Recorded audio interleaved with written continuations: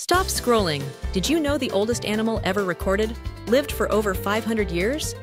Meet Ming, the ocean quahog clam, who survived an astonishing 507 years beneath the waves. In 2006, scientists discovered Ming off the coast of Iceland during a research expedition.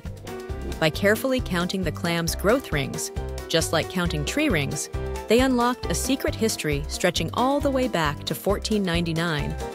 That means this tiny clam was alive before the Mona Lisa was painted and even outlived the entire Ming dynasty, which is how it got its nickname. Ocean quahogs can live so long thanks to their incredibly slow metabolism and their ability to withstand harsh, cold conditions on the ocean floor. Imagine all the world events this clam witnessed quietly from the safety of the sea.